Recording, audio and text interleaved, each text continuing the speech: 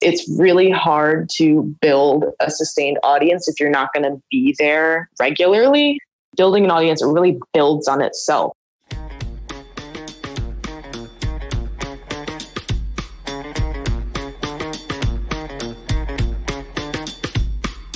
Hey everyone, welcome to Bright and Early, the podcast for people building early stage startups. I'm your host, Brian Ray. I talk to entrepreneurs, product people, designers, and marketing pros about their experiences during the early days to help you feel just a little less crazy.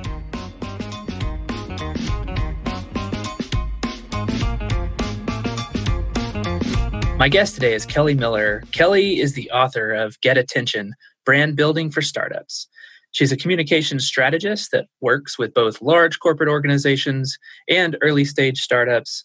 Kelly is also the co-organizer of Tech Rebalanced, a DC-based hackathon and training day for underrepresented genders in technology. Kelly, welcome to the show. Hi, thank you for having me. I'm excited for this conversation. It's my pleasure to have you on. Thanks so much for responding and coming on. I can't wait to hear everything that you've got to share for us. When I came across your site and read a bit about the book that you've written, I thought this is absolutely perfect, and so I can't wait to hear more. Great, yeah, and your audience, these are the people that I want to reach, so this is great. I think so. So yeah, audience, we'll just go ahead and mention getattention.co. You're gonna want to check that out. Before we really dig in, I want to ask, what is your favorite podcast that you're listening to right now? Or what is the last show that you binged? Oh, great. Okay, well, I am a huge podcast fan, and my kind of listening goes the whole range from a couple comedy podcasts. I really love Tim Heidecker's Office Hours podcast right now. He's a comedian I admire and laugh at a lot. And then I also I really like what is it? It's Side Hustle School, or it's kind of the side hustle of the day. I forget exactly what it's called, but I listen to that very often. And I also, another of my favorites is just Startup, the Alex Bloomberg story, which was, oh man, that was one of my favorite shows of all time. Every single season has been different and excellent. And I had tears in my eyes when I heard the news that they sold to Spotify. It was just such a crazy, because I felt that I was along the ride with them. It was just very interesting. Yeah.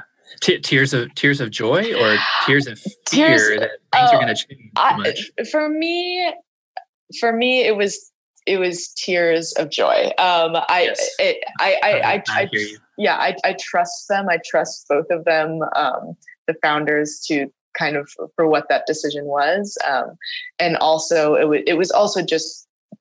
I just know what kind of stress they were under towards the end. And so I'm assuming that they'll have a little bit off their backs, but hopefully still kind of taking active leadership positions within Gimlet. Yeah. I loved the first several seasons. At some point, I kind of fell off, and I forget, I can't really put my finger on which season it was that I stopped being such an obsessive listener to that show. So what had the past season or two of that one been like?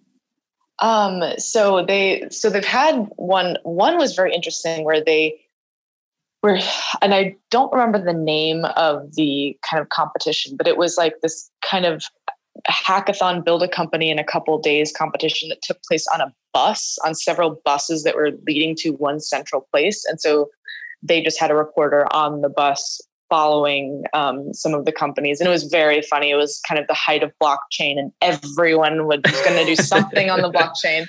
Yeah, of course. Yeah. But that's been great. But what I've really enjoyed recently are the kind of check-ins with Gimlet. They'll usually do those in just kind of 1 to 3 episode stints. And those have been very, very interesting. Okay. Yeah. I'll check that one out. Have you been listening to Build Your SaaS? No, I haven't. Okay. People are going to be rolling their eyes now because I think that I have mentioned this every single episode so far. Uh-huh. But it's great. It's Justin Jackson who's building Transistor.fm, which is where this podcast is hosted actually. Yes. But they started it like a year and a half ago, and it's basically like, micro, the startup podcast. It's them building their podcast hosting platform, and you start with them from $400 MRR, and today they're at around 12K. That's and great. It is so much fun. Yeah, it's great. I've heard nothing. Wonderful storytelling. I know I've heard nothing but great things. I'm a huge fan of Justin, so it's been on my to listen list for a while. So maybe this is the push that will finally. I'll start with episode 1. Yep, check it out and start from episode 1. That's what I did. It's been a fun ride. Great. Well, hey Kelly, tell us what are you working on these days? So kind of to back up a little bit from there, I wrote the book in about 30 days. Well, it was actually in exactly 30 days. So that was kind of what propelled me into this kind of world of independent entrepreneurs. I was a member of Women Make, only kind of shortly before then. And that's an organization, pretty much on Telegram. There's also a newsletter, and a solid Twitter community, run by a lovely woman named Marie, and lots of digital nomads there. But so I joined that group about a week before they had this kind of build something in a month. It was the just cuss word effing ship it challenge. And so yep, I like it. Yeah. So so for a while, for that entire month, it was just building and writing this book. And so ever since. And so that was also just really, again, got me kind of introduced to this very exciting world, which led me to learn about people like Justin, for example, and to meet people like yourself. So that was just in October. So since then, since I launched the book, I've just kind of been reining in my love of working with especially early stage founders. So I'm advising early stage startups. You'll see very recently I launched office hours on my Twitter at Kelly F. Mill. But I did see that. That is, and I immediately retweeted it. I was like, this is super cool. Yeah. Thanks for doing that. That's awesome. Oh no, of course. It's what I love to do. Those are whenever I'm at these kind of happy hours or networking events at DC, I end up just talking to one founder, and they probably want to get away from me after about 30 to 45 minutes because I love chatting about that stuff and just kind of learning about this journey. And what I found is that a lot of people, you just get so kind of hyper focused on your product yourself. So you really need the communications help, but we can get into that in a second. But what I'm working on now is kind of continuing to connect with founders and help them with kind of their communications journey, their everything from PR to marketing needs, and also I advise a couple companies, but then also through office hours, and then in the fall, or in actually kind of late summer, I'm going to work for, I'm going to be an advisor for a cohort at Veneta Project in DC, which is an organization that I really admire. It's kind of a capital platform that connects funds and then these promising female founders. So that'll be a more in-person endeavor, whereas everything else has kind of been digitally. So that's kind of in one bucket. And then also I definitely want to kind of keep growing the book. A lot of feedback that I certainly got was that people found the worksheets very helpful. And that was almost kind of an afterthought after I had kind of written the book in this 30-day fury. And sprint, yeah. Yeah. And so, but one thing that I've heard over and over is how helpful the worksheets are. So that's definitely something that is kind of on my radar for next steps, is to kind of build that out to kind of make something more hands-on. Yeah. What were people saying that they found most helpful about them? I think it's just with communications in general, so many people are just starting with a total blank page syndrome. It's they know their product in and out, but they don't know how to talk about it. And what the worksheets did, it gave you a good starting point. And I think there is just a lot of different aspects of your brand and of your communication strategy that can be really just kind of Q&A, and you just have to have the right questions. You have to be asking yourself the right questions. And so that's where something like a worksheet will come in. So I'd love to do more of those. Yeah, I feel like that's something that's so. I mean, when I do product consulting for people, or the sort of thing that you're talking about right now, I feel like that's one of the really helpful things, especially for solo founders, is just having somebody else ask the question. Yep. It somehow gets the knowledge that you've already got dug down in there, but it's just almost impossible to objectively ask yourself the right questions. I could see that being super helpful. Yeah, it's really hard to take a step back. Again, especially technical founders, where you're not only just kind of in the what does my product do. I mean, you're in the code all day. And so it's just, there's really no, I mean, that's just, you're in such the microcosm of what your product how your product can help the world. And so it's really easy, I feel like, to just get kind of distracted and a little bit too caught up in the details rather than big picture. Yeah. Right. So do you work mostly remote with your clients, or you said you're starting to do some one-on-one, or sorry, not one-on-one, but you do some in-person work as well? Yeah. So I also, so my day job is also, I'm a communication strategist at Banner Public Affairs. And so that's where I work with kind of usually larger corporations. And so a lot of my work there is, I get pretty hands-on with my clients, and a lot of them are DC based, but they're also kind of around the world. But in terms of working with startup founders, in addition to the kind of to the more sustained projects that I have with DC-based startups, it's a lot of that is digital, and a lot of it, and especially just outside of the U.S. That's been a great thing about Women Make, is getting to know all of these independent entrepreneurs that are living these amazing digital nomad lives in Bali and the south of France, for a couple examples. So yeah, amazing. Well, so let's talk about that work that you're doing with startups. In early stage companies, I can speak from experience on trying to launch a number of things. This is something that Claire Sulentrop, in a previous episode that we talked about, was just how crowded the space is becoming. Because I mean, the barrier to entry to launching a SaaS is getting lower. That's a great thing. Entrepreneurship, business ownership should be democratized. But I mean, a common problem is like, how do I make people care about my company? What are your thoughts on that?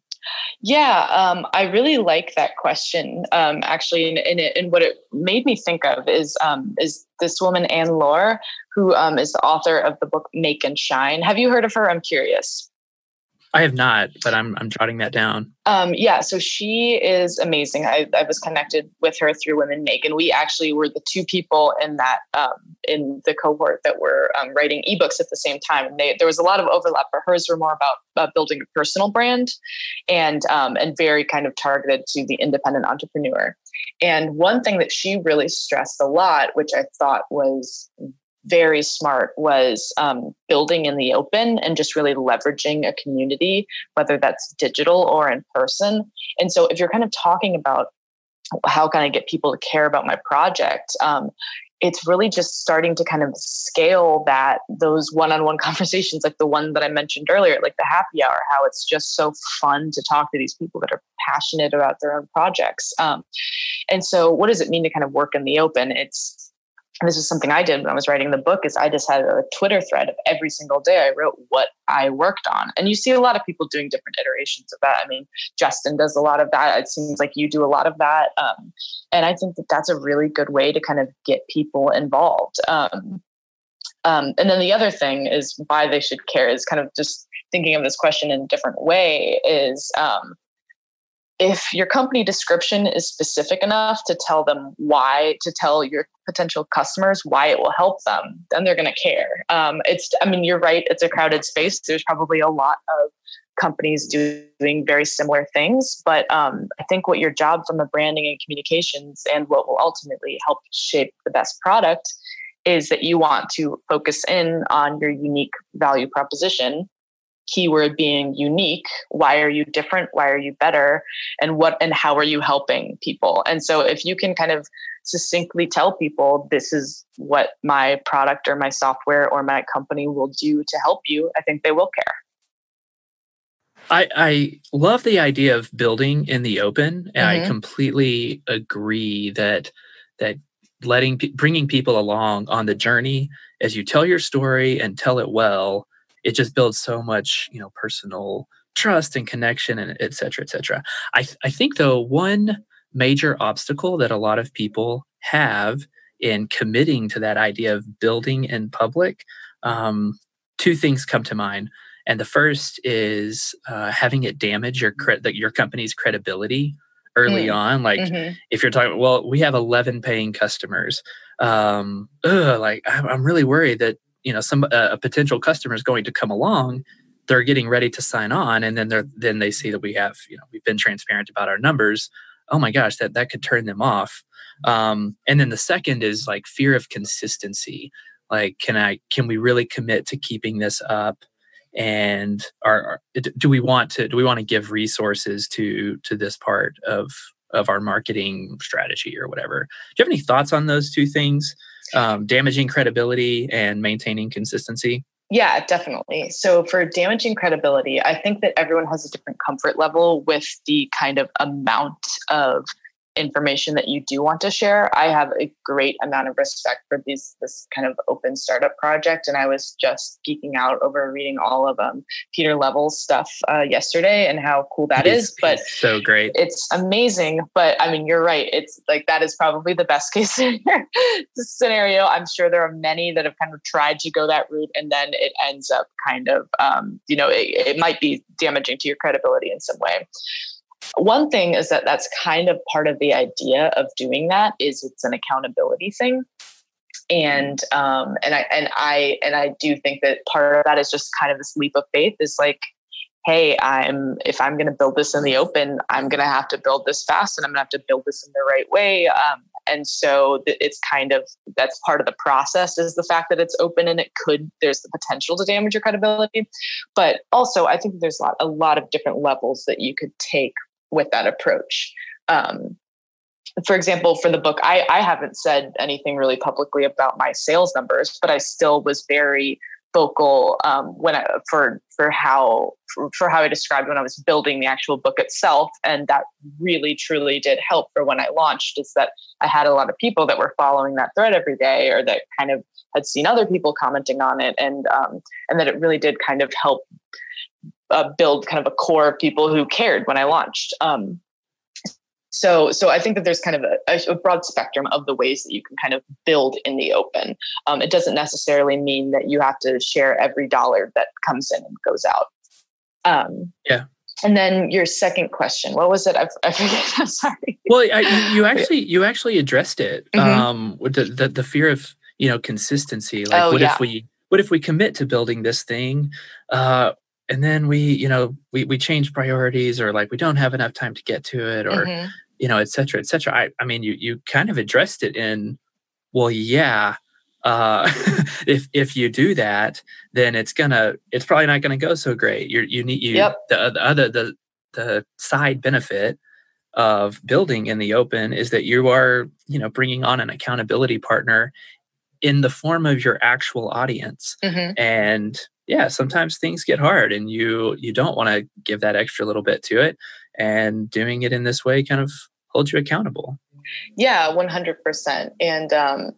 But I really do like that question about consistency. That's something that I ask all my clients a lot. Is big ideas sound great, but the first question you have to ask is, okay, are you going to still have the bandwidth to be keeping this up in 3 months? So I think that it's good to put it out in the open, and I think that will kind of help you stay consistent. But I really like that you're thinking about that, because you can't do everything. A lot of what kind of my book actually talks about is, there are all these channels available to you for finding your audience, but let's focus on the ones that'll work, because you might think, oh man, it'd be great if I was on Pinterest. That sounds awesome. But there might just be kind of a small segment of your audience that would find the information that way. And everyone has bandwidth issues. So if you can't post to Pinterest consistently, then skip it. So I do really like that you're thinking about that.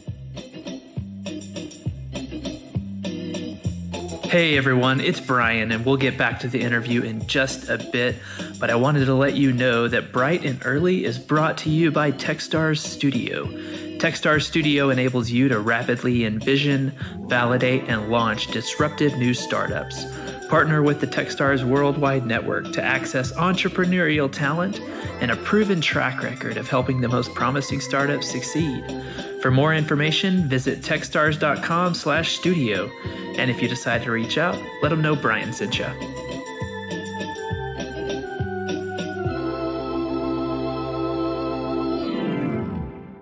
What are some other some common mistakes that you see founders make in the early stages? That's a good question. I think kind of ignoring communications and branding completely is the most common. But I've actually been very pleased and kind of surprised as I've started to get to know this entrepreneur world. Everyone knows that they should be doing it, but it's just very easy for it to kind of slip to the last priority. And I completely understand that. I mean, your product, your company is your baby, and it's kind of easy to fall into the trap of thinking, okay, if I'm not building, it's not like I'm being stalled. And if you think of building a brand as, oh, that means I have to pause my coding for the day. I'm not going to be able to add this feature today because I have to tweet. That's not the way that you should think about it, but I think that it's the way that a lot of people do. So I think that just people who get a little bit too focused on building out their product and not kind of finding their audience first, that's a big kind of mistake that I see. And another to get back to what we were just discussing is consistency. It's really hard to build a sustained audience if you're not going to be there regularly, not necessarily every single day, but building an audience, it really builds on itself. And then it could be, the third time that someone sees your blog post, or that you even post it, that you even see that you posted a blog post. It might not be until the third time that they read it, because they've got that familiarity with your brand now they're going to read it. And then, it might not be until the third blog post that they read that they want to start to learn more about your company. And then once they're there, so being consistent is very important. And I think that it's something that a lot of people struggle with. Yeah. So let me ask you a question about, you mentioned a couple of platforms there. Would you advise, early stage companies who are committed to the idea, we got to be consistent. We want to tell our story. Mm-hmm. We're going to build this thing in public, but we do have limited bandwidth. And so we're going to be active on Twitter, and we're going to have a podcast. Mm-hmm. We're not going to be writing blogs. We're going to ignore LinkedIn and Pinterest altogether. Or would you say, look, anything that you're putting on Twitter, you should just as easily put on LinkedIn, and you can throw something on Pinterest? Is there a spectrum there of, do you see what I'm asking? Like, yep. If you're going to be out there, hey, be everywhere. Yeah. So is it okay to focus? So the first question you should always ask is, where is your audience? So if you're building a product that, for example, for Justin is trying to attract podcasters, where are those podcasters? Are they on LinkedIn? My guess, I don't know. I don't have any of that information in front of me right now, but my guess is probably not. So maybe there's some there, but if he's looking at other channels, like, a blog where he can reach podcasters where they are from search terms, or just kind of the following that he already has, or the podcast about a podcast, like those are just channels where he's going to want to spend more of his energy. And that's exactly what I've seen him doing. So it makes sense. But I think that you have to tier, because it's very easy to get overwhelmed. There are so many channels, and I do not subscribe to the belief of, if you're already posting for Twitter, you might as well throw it up on LinkedIn. That takes mental bandwidth to think like, oh gosh, I have to do that LinkedIn post. Maybe in theory it takes 5 seconds, but you know what? We have to make decisions of where we're going to spend our time and energy. And there's a lot of ways that can kind of take up room in your brain, even if, it takes 5 seconds to write that post. to have that in your brain every day when you wake up is that I have to post on 10 channels today. That's not how you want to be focusing your efforts. I think that you should find your kind of top 2 to 3 methods of reaching your core audience, finding where they already are, and that's where you should focus your efforts. I like that. It reminds me of, I forgot exactly where I saw this the first time, but somebody was kind of expanding on the idea of product market fit and saying you also need to have founder market fit.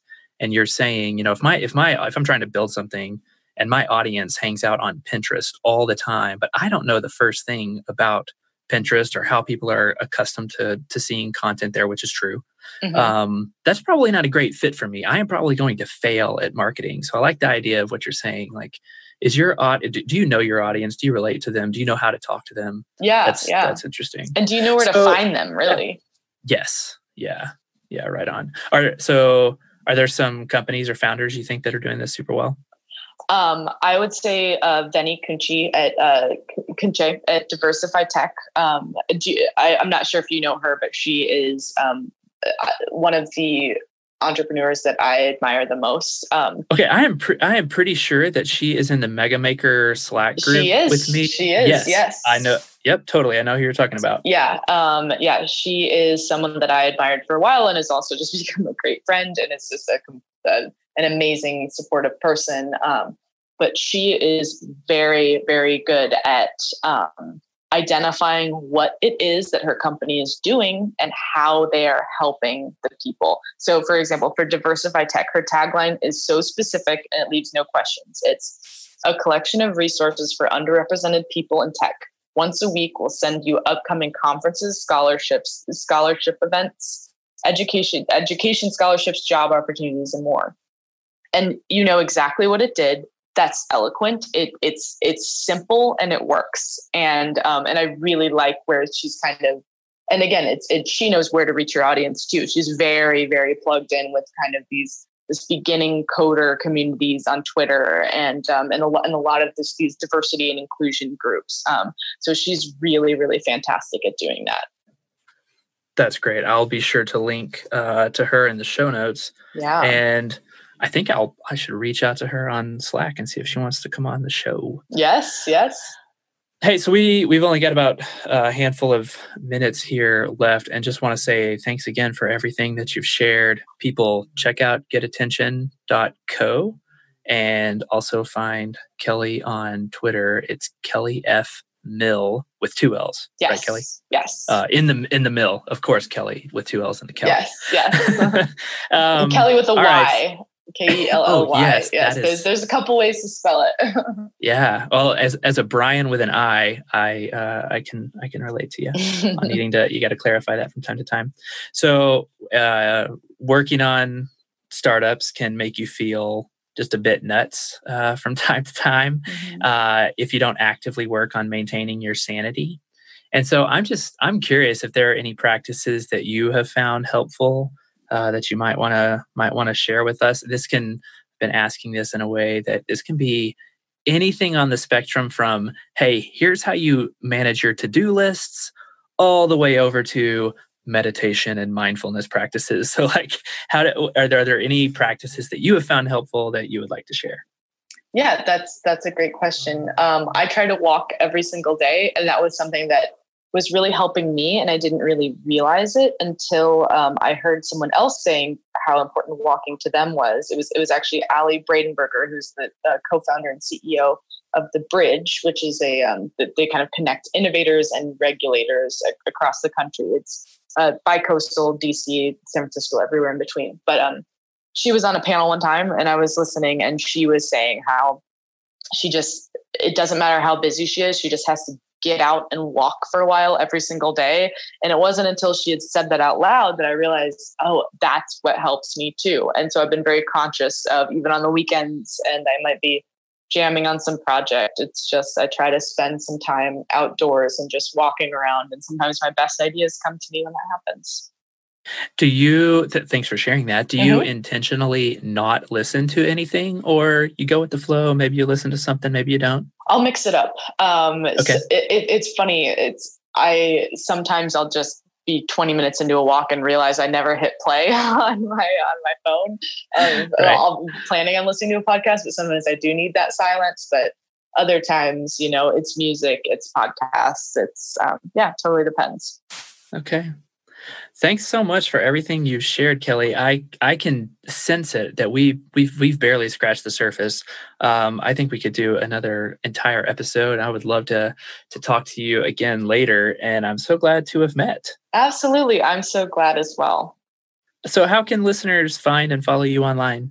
So the book and a little bit more about me is at getattention.co. And then I'm on Twitter at KELLYF as in Frank Mill, MILL. So Kelly F. Mill on Twitter. My guest today has been Kelly Miller. Kelly, thank you so much for your time. Thanks.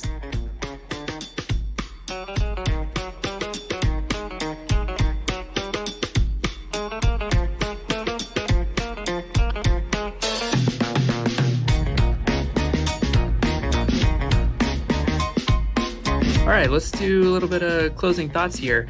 First is that after doing this interview with Kelly, I went back and found like the mini season of Startup on the Startup Bus, and it basically follows. It's a 5-episode series, and I think I'm halfway through the third one, maybe. But they put a bunch of people on a bus in New York, and they are driving to New Orleans and trying to prototype a business idea before they arrive in New Orleans, where they will meet up with a handful of other buses who have been journeying from different parts of the United States, and they will pitch what they've got done so far. And it's good storytelling. It's just like classic Gimlet stuff, and it's pretty fascinating. Some interesting characters. A lot to think about. So if, like me, you loved season 1 and then kind of fell off at some point, the 5-episode miniseries I think is pretty fascinating.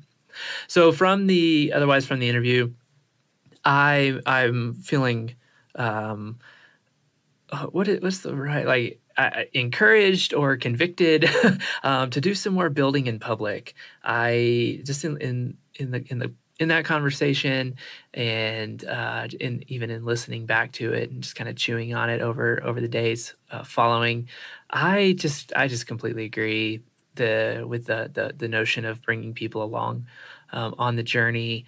Aspects of it just do totally feel scary, or what pieces should you share, what's too much. I think that's just things that you got to wrestle with along the way. I just know for sure, in the people that I really enjoy following and have learned so much from, the more they share, honestly, candidly, the more trust it builds, and the more I feel like I respect them. So I'm trying to find a couple of more companies who are doing this in an interesting way. And I mean, yeah, that just goes immediately right back to startup, doesn't it? I mean, we, like Kelly, I listened to the first season of Startup, and if you have not, and you really owe it to yourself, one of the episodes, Bloomberg is pitching Chris Sacca, SACCA. I mean, extremely well-known investor, and he fully botches the pitch.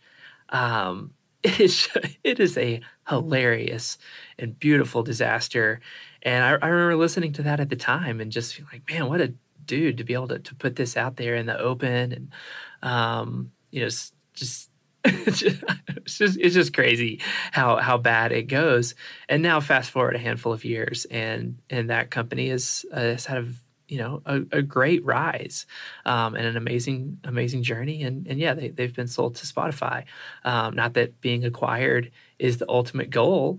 In their case, that was the path that they were on, and they achieved that. So if a lifestyle business, if a small business that supports you, or maybe just you, a Paul Jarvis company of one situation, or a small team, it's either way, sharing the journey, building it in public, and growing your audience as you go. it's just it seems like the thing to do if it comes naturally, and it's something that I want to do a bit more of. If would you, yeah, you guys hit me up. You can either email me just at brian@brianray.com, or you can get me on Twitter at BRHEA. Um, and are there besides like the usual suspects of building in public companies and the Barometrics Open Startups page, are there some that you're following that you have really enjoyed listening to or reading? I would love to, I really would love to hear on that. So the other part when we were talking about, related to building in public, was Kelly was talking about the 30-day process of writing her book that you can get at getattention.co, and how there was the scary aspect of accountability, and just having that thread that she was posting to on a regular basis. Yeah, that is scary. Or you may not be as consistent as you want. Things may not go exactly as you expected. But I do think that the lesson in there is having some accountability, and being willing to go for it. And it is scary, and you might drop the ball, and it may not be pretty. But sometimes sometimes you do just have to go for it.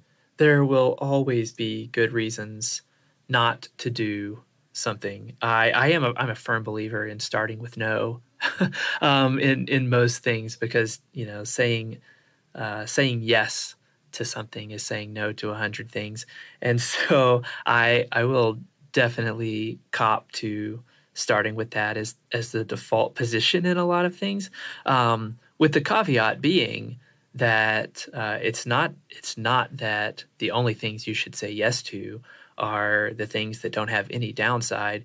You will be stuck in a rut. You will be making no progress for a very, very long time if what you're waiting for is some idea that seems to not have any downsides, or I mean, even reasonable, expected, predictable downsides. But I think the benefit of building in public, having that accountability in your audience, is that it does sort of force you into movement, and helps you start to build momentum. It's kind of maybe that it's resonating with me so much because in my personality type, momentum and inertia is just such a strong thing. I feel like once I can get moving in a direction and build up that momentum and positive, positive like velocity and speed, I really do. I start to feel unstoppable, and I have a tremendous amount of confidence, even though my skills or experience in a particular thing may not have changed whatsoever. The momentum gives me a lot of confidence, and I'm able to move forward. On the flip side of that is, if I'm at rest, if I am stuck and feeling that way, it's really hard for me to get moving. And that's just an aspect of my personality that I've learned about over the years. And so I'm trying to find ways to counteract it. So maybe that resonates with you. And so to relate that back, where I notice myself having success, creating streaks, building positive momentum, is when other people are in it with me. And so that definitely means, my in my personal life, my wife, my closest friends, and community groups in that way are in it with me. And what I liked, that Kelly was sharing there, what resonated is you can build that accountability in as you're developing your audience, as you're building and growing your audience and your people, you're accountable to them to continue to do something that you've promised, or to deliver something that's going to improve their help them make some progress in their life or in their profession. And so that a lot of that just deeply resonated with me. It's the thing that has stuck with me since doing this interview, is just continuing to think about doing things more publicly. Kelly does this in a pretty cool way in a couple of different with a couple of different projects that she's been working on. And so you should definitely check her out at Kelly F. Mill on Twitter, and check out her book at attention.co. All right, that should do it. Should do it for me. Please let me know what you thought about the interview, what your takeaways were, any of these closing thoughts. If you've got any ideas on them, let me know. You can find me at BRHEA on Twitter. That's BRay. And thanks, as always, for listening.